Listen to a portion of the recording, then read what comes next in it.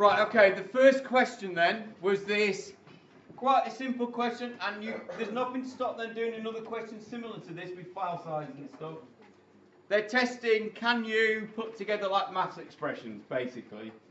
But with all of these things, all of these algorithms, even if you don't really know how you're going to do the main part, there's always easy wins on these things. So let's just look at this question. It says they want a program to calculate file size in bytes. It's going to ask the user to input the file size in megabytes, and then it's going to calculate and output the number of bytes this represents in a user-friendly format. Whenever we're doing output, always think, don't just output a number or a piece of text. A message is what you should be going for. So they're testing a couple of things there, that you can format something and that you can use concatenation.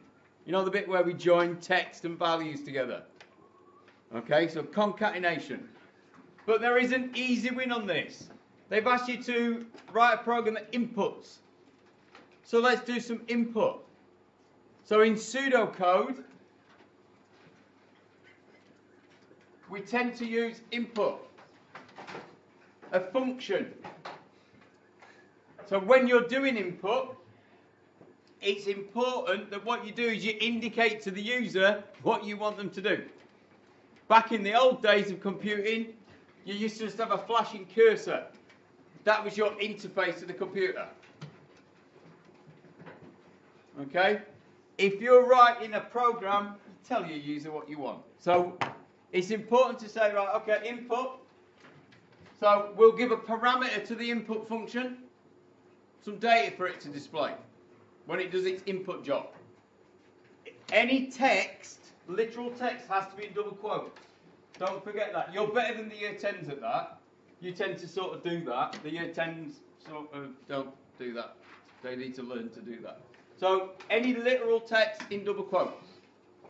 So I could put a massive long sentence, but I'm just going to say file size. And this is the bit where you've got to read the question. So we're going to input the file size in megabytes. So let's make sure we say that.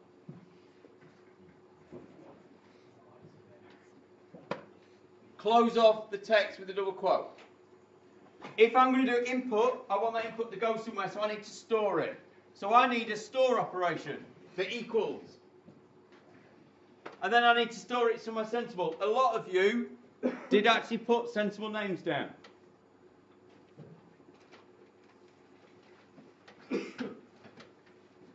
So I'm just going to call it M bytes, megabytes.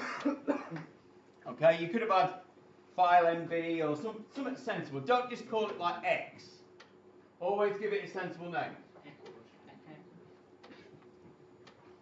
You're trying to give the person reading this the best chance of giving you all the marks. Anything weird and unusual, chances are you're going to start misidentifying stuff. Right, so that's an easy bit. On the mark scheme, that was 2 marks worth. Doing the input and storing it somewhere. They were a bit generous, I thought, there. But that's how it was. Some of you did this.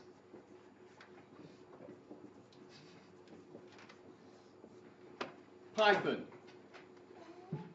Okay, casting. So you've identified that we want a number. So you've said, oh, when we do input, that's text, because it's from a keyboard. Fine, it is. But we're doing pseudocode. Depends on the language.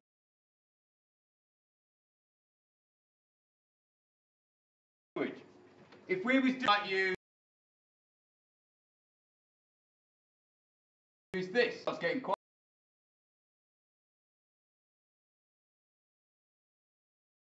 specific.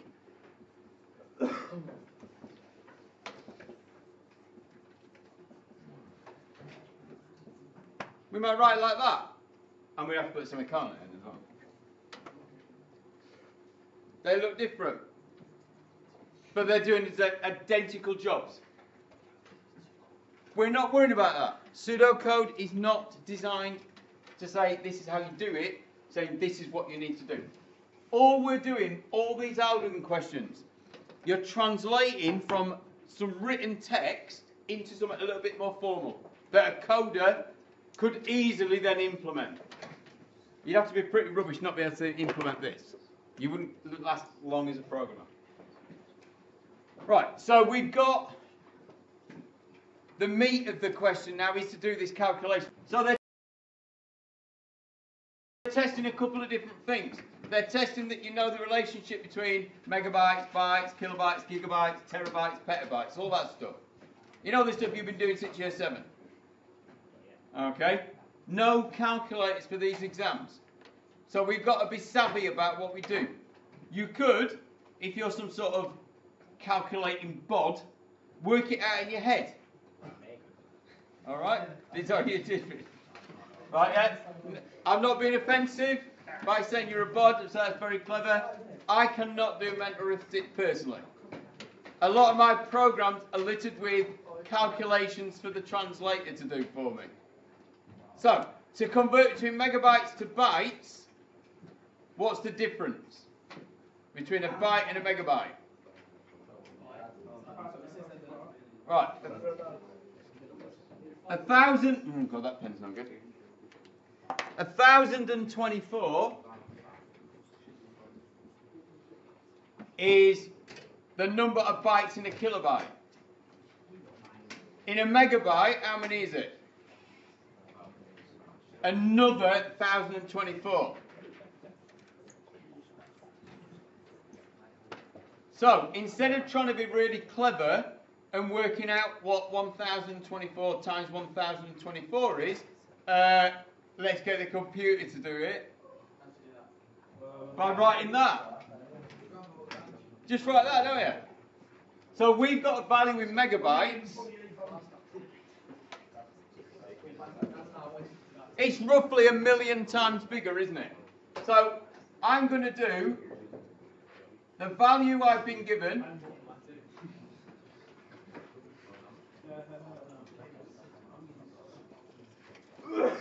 turn it into kilobytes, turn it into megabytes. Okay? I need to store that somewhere. So I'll put my storage operator and I come up with a name. Some of you again came up with a sensible name like bytes. But he could have called it anything. But we're trying to make this clear to the examiner. Right, the final bit of this algorithm is to do the output, which in pseudocode, loads of different ways you can put output, but we tend to do print. Print and input are coming from Python, we know that. Okay? It's a function again, so you pass the data you want to print inside the parentheses. That's important to remember. We pass a parameter to the print function. So, I want to do a meaningful message. They even gave us an example. So let's copy their example. Their example was there are 524,288 bytes in 5 megabytes. Right, so I need a bit of text, then the value in bytes, another bit of text, and then the value that we were given.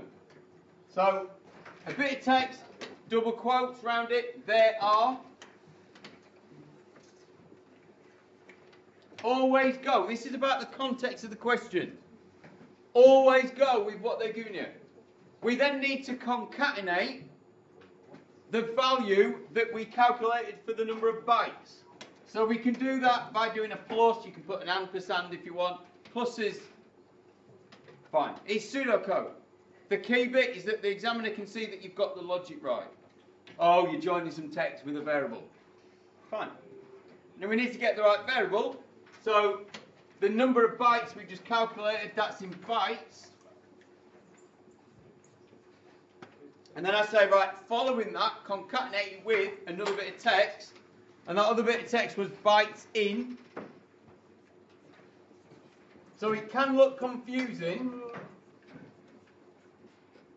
But the important thing is that you're clear. Scrabbly handwriting's not going to cut it when you come to writing pseudocode out. Right, so we then want the number of megabytes that was originally entered. That was our line from our inputs. And then they had at the end MB. So I'm going to put that on. I'm going to fully do what they asked.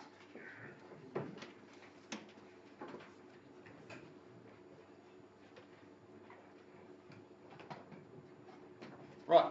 At the end of the day, that was actually question 1. It was a few bits in on the paper. Not a very hard question. Lots of easy wins on that. Okay, that's the important thing. Easy wins. Even if you couldn't do this bit, there was other marks to get. The only time where you have to do that int thing is if they tell you to cast a number. Okay, so let's say they asked you to do some input and they wanted a real number, a floating point number. You'd just use the float. You'd say float. And it's a function, so you give it a value and it converts it for you. So I could just say float input. And that would give me a floating point value. Okay? If you've got a number and you need to turn it into text, what do we put? As a cast. Yeah, string, str. So str5 would give me that. 5. Not really a computer science question. I don't think that. It's more a maths question. Okay? Right, okay, moving on.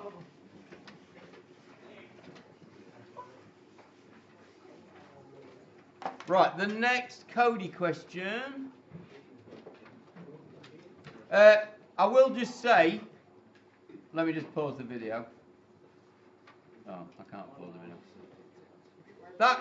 That weird one with the packet switching, one of the answers didn't make sense. It was like a bit woolly and vague. Yeah. The C, I think it was. It was like, what does that even mean?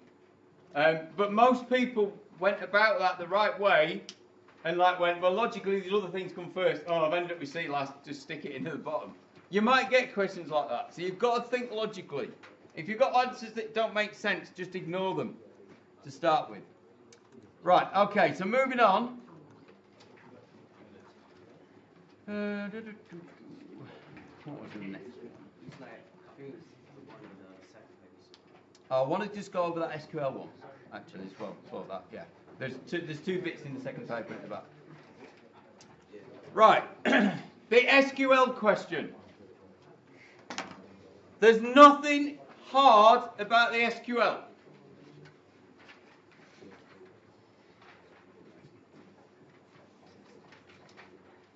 Structure, I can't even spell. Apart from spelling it. When you're short, you can't write the top of the board, aren't you? Right, SQL, structured query language. A language designed for end users, managers to use. Not programmers, theoretically. Which is true until you try and do something really nice and complicated in SQL, and then it gets really horrendous. But in general, yes, you can throw together simple queries. For our purposes, you'll do a lot more of this in A-level, but for our purposes, we need to know how to retrieve data. The thing that cocked a lot of people up with this question was not using the names of things that were given. So in this question, they said we had a data table about students, and it recorded all these things, and it had some field names, student name, detail, points, letter sent. Okay. The table was called conduct,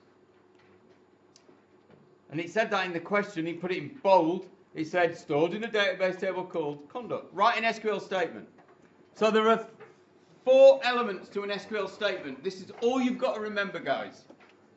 The first bit, and when I'm doing these, I tend to always put the keywords in capitals. You don't have to, but I tend to do that because it then separates it. Select says retrieve me some stuff. And on the select line, I put the data I want. So I have to read the question. There was a further bit to this, and it said, what is a wildcard? So if I was to put select star, that would retrieve all the items of data. Okay? But we tend to, with large databases, you don't want to be doing that because you'll be generating too much data. So we'll be specific. So it said, write an SQL statement to select the student name. So, okay, let's have student name, which was spelt like that. Anyone know what the correct name is for writing names of things like that, where you do capital letters each time? Starts with a capital letter and then every word subsequent has a capital letter so you can read it with no spaces. Yeah, some people call it that. It's called Pascal casing, from the language Pascal, that insisted you wrote certain things that way. There is another one, another casing format, where you might write student name like that. That's called camel casing, because it has a hump in the middle. Yeah, another lame computer science joke. Whatever you read in the question, use how they formatted it. Okay? They've done it for a reason, just copy them. Right, he wants just the names. So that's the select statement. If I needed any other data, if I wanted to know how many points they had, I'd just say comma and points. Okay, but it didn't ask in this question, it just wanted the name. Just want a list of student names, basically. For all the records that have negative points. So we need to say where we're taking it from. And that's the key thing. Where is it coming from? So we use the keyword from. We were told what the table was. The table was called conduct. So we say, and you can read it, it reads like English. This is why it's been designed this way. So select the student name from conduct. And we want to put conditions on it. So where a certain condition, and the keyword is where. And they told us the condition, anyone that's got negative points. Right, okay, so you can't like say negative points. How do we detect that a value is negative? Less than 0. They're asking you to think a little bit. So the field, and I'll just double check, was called points with a capital P. So I'm going to say where points is less than 0. What else could you have put? There's a couple of different ways you can write the same thing. How else could I say less than 0? For whole numbers, obviously. What if I wrote this? You can always write these a couple of different ways. Again, doesn't matter. I think the mark scheme did mention that one actually. As long as the logic is clear. That's all we care about. Right, that was all you needed to answer that question. But there is one more clause that you can put in a select query. And that is order by. What do you think order by is for? Sorting. And it's got a simple format. You say what field, what order you want to sort it. If you want to then, like, let's say normally with names you'd do sort on surname and then sort on forename after that. So in this case they've just got student name, which is really bad in a database, to be fair. You wouldn't have a database like that. So you put either ASC for ascending sort or desk for descending sort. So if you wanted to sort on who's got the most points, you know, like you do rewards assemblies and it's like the person at the top, you go, oh, look at this again. So you might say points descending, biggest first, and then if you've got two competing students for the worst student of the year, you might then put their student name in alphabetical order. So you might do something like that. Okay? That is all you need to remember about. This can get more complicated, just like when we're programming with if, you can put and or and things like that, if you've got multiple conditions. But that's it. That's SQL. You get a database question, where they're asking about SQL, it is a go-to question. Because it won't be mega hard. It's basically a simplified form of programming. Because it is a language. Okay, right.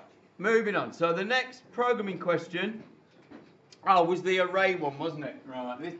This was a bit toshy from everybody, this one. Toshy means rubbish, by the way. Right. It's carrying on with this database, and it was the database table is read into an array of records. And they put each piece of data, and you can see they've like turned it all into text because it's in double quotes. So it's all text. A zero-based array. Remember, that's in general, all the questions are going to be like that. So the first item in the array, and what I would have done on this question, I'd have written down the indexes. I've told you that. When you've got an array question, write the indexes onto the paper. So under Kirsty, I would have put 0. Under homework forgotten, I would have put a 1. Under -2, I would have put a 2, just to confuse me. And under false, I would have put 3. Remember, the thing about zero-based is if you've got 4 items, then the last index is 1 less than that. 0, 1, 2, 3. That's why writing it down is a good idea. So you won't lose a mark because you got the wrong number. Right. They even give you an example, which is very kind of them. And they said that if you put student data 0, that'll give you Kirsty. Right. So the question then said, okay, bearing in mind all that data, write an algorithm that will identify whether the data in student data array shows that a letter has been sent home or not for the student. The algorithm should then output either sent, if it has been sent, or not sent, if a letter has not been sent. Right. So they're telling us what the output should be. So it is just a lookup task. Okay.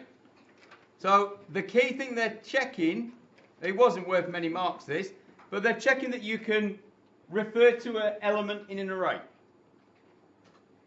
Yeah? Which they expect you to be able to do. We use that for all the algorithms that do searching, sorting. We're always looking for items in an array. So they're saying, well, can you do that then? So we're looking to see whether a letter's been sent. So the final item in the array at position 3 is whether a letter got sent. Isn't it? And it's in text format. So all we need to do is an if, don't we? If all we're doing, it says an algorithm, so we haven't got to write a function, we haven't got to write a procedure, we've just got to write some pseudocode. So we're just going to write if, and then we need to refer to the array, so we put the name of the array. Oh, this pen's not good now.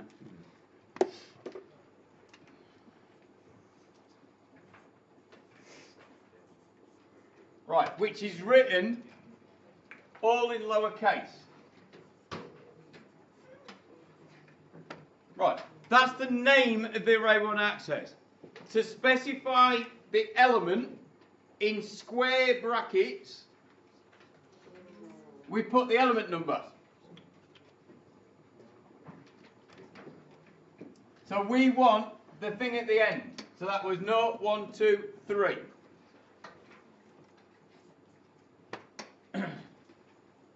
That's what we're going to look up. So remember what that means. It's like a variable, but it's a variable with a list of data attached to it. That's how you can think of an array. So we say, right, that array, that position in it. Retrieve that value, and we want to compare it. We want to know whether it is... Tend to put the double equals. Although you could probably get away with equals in pseudocode, but we just tend to do that. We want to compare it to true or false. They had it in text format. So we need to compare with the text version. It's all in uppercase. So I've got an example there. I'm going to use theirs. So I'm going to check to see if it was false. So I'm saying if the thing at that position is equal to the text false, then that means a letter was not sent. So I've got to get the logic the way around. So I'm going to output, so I can say, right, if that was true, print not sent. I'm not looking at the mark scheme, by the way, I'm only looking at the question. Okay. Print not sent. What have I done there that's really important? Indent. I'm showing that this is the block of code if this is true. Right, I have only got a binary choice here, so if I don't find that to be true, I just do an else.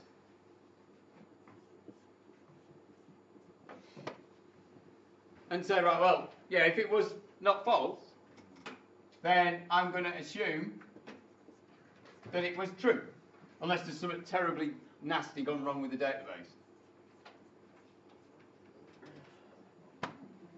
That was it. It would not have been wrong. It wouldn't have been very efficient, but it would not have been wrong to have written this. But why would you?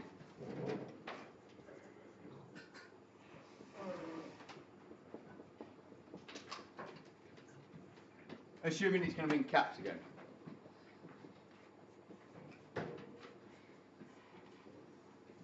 So you could have done that. Okay? But actually, we didn't need to. It's a binary choice. You only need to do another if, or do else if, or something like that, or elif, if you want to do that, if you've got more than one choice to make. If you do like a grade boundaries question.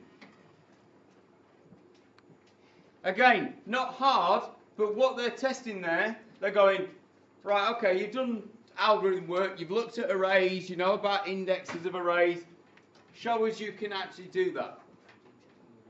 That's quite a nice, easy question. Nice, easy 4 marks, really. If you got the logic wrong, you threw away 2 sets of marks. If you said sent when you meant not sent. Right, and then it was nice. Most people did get that a function and procedure are different because a function returns a value. What some people did, and I will say about that one, some people said a procedure doesn't always return a value. Just say a procedure doesn't return a value, a function does. That's it. Don't overcomplicate it. That's a generalization. In languages, there are lots of ways of returning values. Okay, but we're not getting into that. The ASCII and extended ASCII was hilarious. There were some really good answers to that and then some really tragic ones. Right. ASCII is a 7-bit code. That's what you can talk about. 128 different characters you can represent. Extended ASCII, 1 more bit. 8-bit code. 256. It allows you to represent more funny characters like accented European characters like the ... characters and the... I don't know any... European languages isn't my thing. Languages isn't my thing. But it lets you represent more symbols. Okay? So it's more useful. But it takes up an extra bit. But just be careful when you answer them and you're not waffling. Okay, the last question then. Hoping my pen keeps going long enough. Right, this was a biggie, but there were again easy wins on this one. Right, a voting application. Write an algorithm that, and they've given you in English 4 bullet points to cover. Allows voters to enter A, B or C. That sounds like input code to me. Okay, so I'm just keeping that in my head. Keeps track of how many times each candidate has been voted for. That's a tally problem, a running total. We talked about those. As soon as one person has finished voting, it allows the next person to vote. Right, so we're going to do a vote and then another vote. What is that indicating? A loop of some description. I don't know how I'm going to do the loop yet. I'm not worried about that. But yeah, there's a loop. So if I was doing this question, I would just make a little mark. Just say like, oh, running total, input. Just write some stuff next to those bullet points. The bullet point questions are the easiest to answer because they've broken it down for you already. They've done the decomposition. Right, and it says at any point allows the official to type end, which will print out the number of votes for each candidate and this is the crucial bit that a few people missed, the total number of votes overall. That last bit is telling you that we need to keep track of all the votes that have been cast. There are a couple of ways of doing that, but that's what we got to keep in our mind. Right, so we need to keep track of how many A, B's and C's on our running total. If we're doing a running total, we need to initialize values.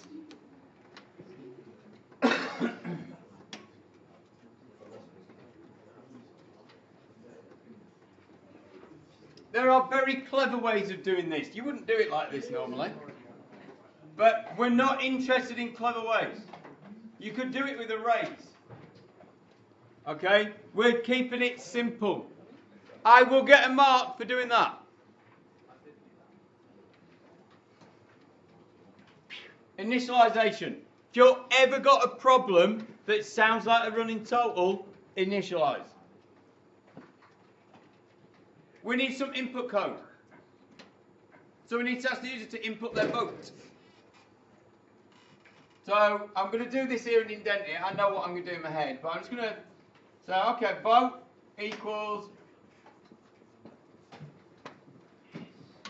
and I need to give a message to the user. This is a really poor system, by the way, because at any point someone can type end and finish the voting, can't they? What's to stop the user typing end? So it's poor. You wouldn't do that. You have to have some sort of authentication. You know, like if you're at a till and they have to do something to the till, someone has to swipe their card or code number. So a bit now. Yeah, maybe. Right, so specifically, I'm not going to tell the user that if they type end, it'll quit the program. So I'm not going to do that. So I've collected the vote.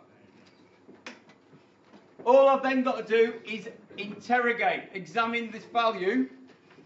I'll need to do an if. So I'm going to say if vote equals A, what have I got to be careful of when I'm doing comparison with text? Yeah, uppercase and lowercase. It doesn't mention that here, but always be aware of that. How could we do it in this case? Yeah. Yeah, I'd do something like that. Or even you could just say, when we get the input, turn the input into uppercase, and then I don't have to keep putting the upper loads of times, which is what I'm going to do. Alright, but the other way to do it would have been to do this.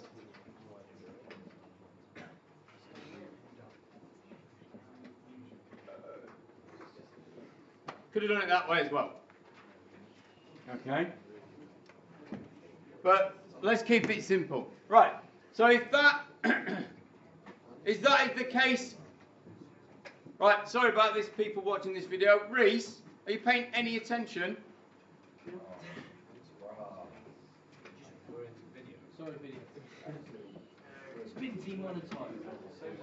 That's all coming up on the video. Thanks, guys. It just shows your respect. Thanks. So disrespectful, but hey. Right. If I voted for A, I've identified that. You can write this a number of different ways as long as you're clear. That is the old school way of writing it. You could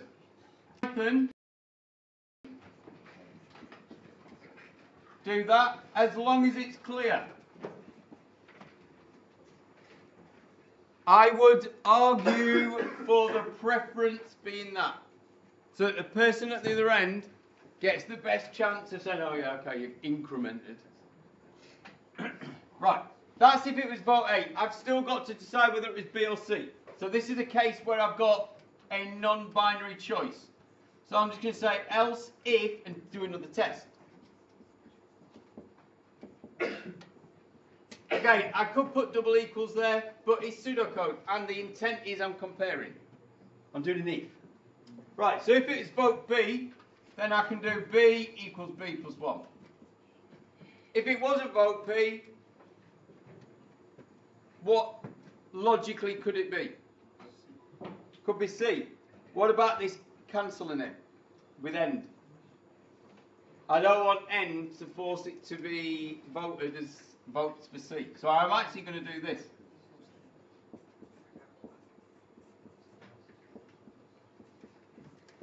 And check. So that I make sure that if I type end, that would give me a vote for C if I didn't do that.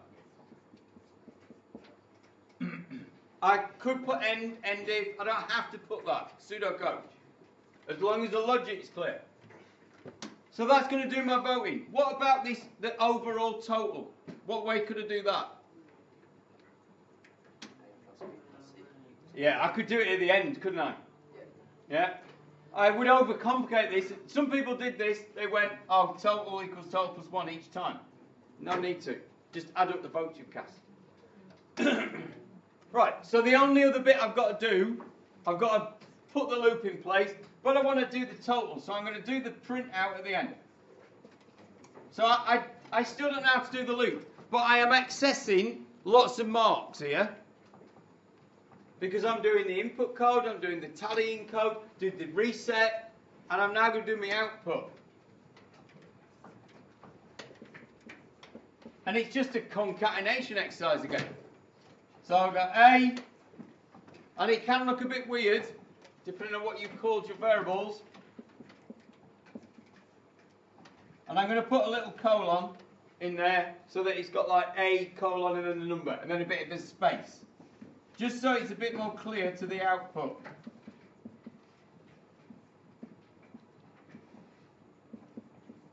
And then the total, I could do it on separate lines. I'll do it on separate lines to make it nice.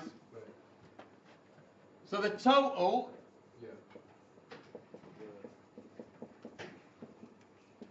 so I was going to say total votes, and that could just be, and I'm going to put it in brackets.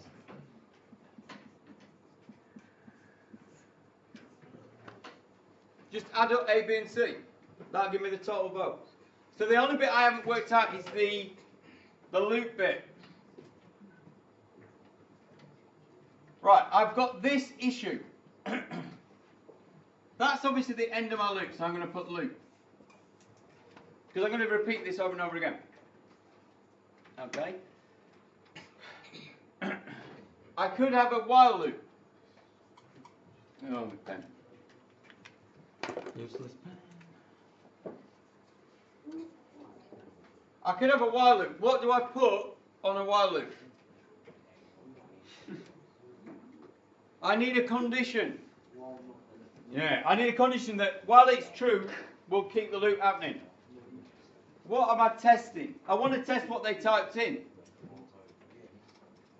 I haven't typed anything in yet.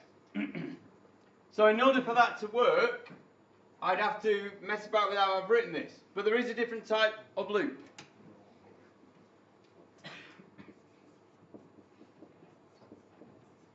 A loop that happens at least once. It's called a repeat until. And this is in this case, if you were asking someone to enter a password, you could use the same loop. Where you say, right, oh, do some stuff, and then we'll test at the bottom. And say like, okay, repeat until, and it actually works quite logically in an Englishy way. So say repeat this until vote equals, and what was it, end or something?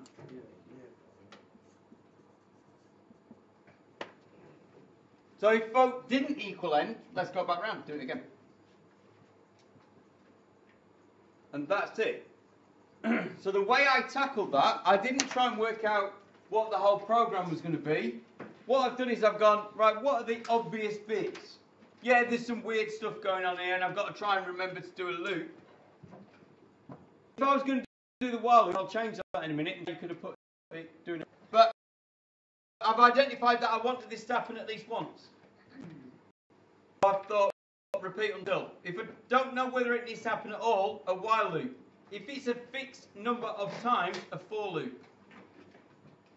Okay, they're the loop structures that you need. Right, so just to rejig this so that you can use a while loop, the while loop uses like a guard value. So I might say while vote is not equal to end. So I can use exclamation mark equals, you can do that symbol, not equal to. If you're completely stuck and you can't remember what the symbol is, it's pseudocode, so there's nothing to stop you saying not equal to. Because it's pseudocode. Nothing to stop you doing that. In order for you to test vote, vote needs a value. So we need to make sure we ask, and you often see this in code.